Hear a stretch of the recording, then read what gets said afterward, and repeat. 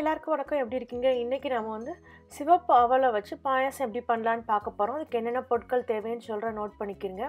இங்கே நான் பால் வந்து 1/2 லிட்டருக்கு எடுத்திருக்கேன், 600 ml எடுத்து வச்சுக்கிறேன்.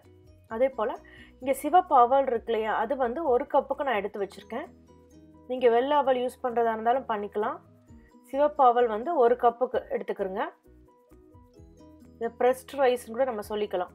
அப்புறம் கொஞ்சம் கையளவுக்கு நான் முந்திரி பருப்பு, கொஞ்சம் உலர்ந்த திராட்சையை எடுத்திருக்கேன். உப்பு பிஞ்சு நம்ம சேர்த்துக்கிற போகிறோம். 2 ஏலக்காய் உடச்சி வச்சுருக்கேன்.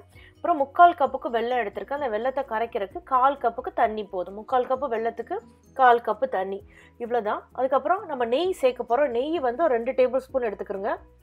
அதாவது முந்திரி பருப்பெல்லாம் வறுத்து எடுக்கிறக்கும் அந்த அவலை வறுக்கிறக்கும். இப்போ நெய்யை ஒரு பேனில் போட்டு உருக்கிட்டு அதில் வந்து முந்திரி பருப்பையும் அந்த உலர்ந்த திராட்சை இருக்கு இல்லையா, அதையும் போட்டு நல்லா வறுத்து எடுத்துக்கோங்க. முதல்ல முந்திரி பருப்பு போட்டு கோல்டன் கலர் ஆனதுக்கப்புறம் நீங்கள் உலர்ந்த திராட்சையை போட்டிங்கன்னா டக்குன்னு பஃப் ஆயிரும். அதை எடுத்து தனியாக வச்சுக்கிறோங்க. இந்த பேனில் இவ்வளோ நெய் இருக்கேன்னு பார்க்க வேண்டாம். இந்த நெய் ஒன்றும் வேஸ்ட் ஆக போகிறதில்ல. அதில் நம்ம இந்த அவலை போட்டு வறுத்துற போகிறோம். இந்த அவலே வந்து அந்த நெய் எல்லாத்தையுமே உறிஞ்சிரும். இந்த மாதிரி இதை நல்லா வறுப்பட்டுருச்சு பாருங்கள், எந்த நெய்யுமே இல்லை, நல்லா உறிஞ்சிருச்சு. இதை தனியாக ஆற வச்சுருங்க. ஒரு குட்டி பேனில் வந்து 3/4 கப்பு வெல்லத்தை போட்டு 1/4 கப்பு தண்ணி ஊற்றி நல்லா கரைச்சி வடிகட்டி எடுத்துக்கிறோங்க. ஏன்னா அதில் உள்ள கல் மண்ணெல்லாம் நமக்கு வரக்கூடாது இல்லையா, அதனால்.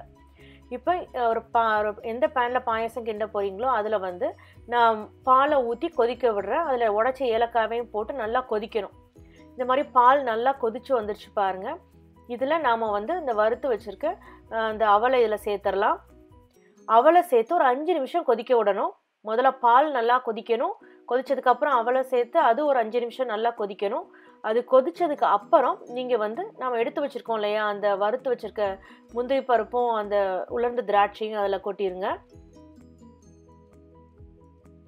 இதை சேர்த்துட்டு நாம் வந்து வடிகட்டி வச்சுருக்க அந்த வெல்லம் இருக்கு இல்லையா, அந்த வெள்ளை தண்ணி, அதை நம்ம இதில் சேர்க்குறோம். வெல்லத்தை சேர்த்துட்டு உடனே நீங்கள் அடுப்பை ஆஃப் பண்ணிவிட்டு நீங்கள் வந்து வேறு இடத்துக்கு மாற்றிடணும்.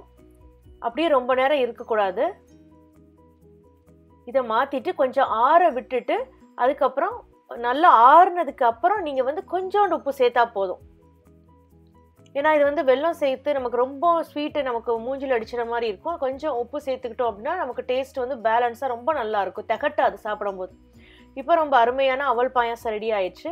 இது எல்லா விதமான பண்டிகைகளுக்கும் வைக்கலாம். வீட்டில் எதுவும் ஒரு விசேஷனாலும் நீங்கள் வச்சுக்கலாம். வீட்டில் யாரும் ஒரு பர்த்டே அனிவர்சரியோ அதை வச்சு நம்ம கொடுக்கலாம். ரொம்ப ஈஸியாக பண்ணக்கூடியது.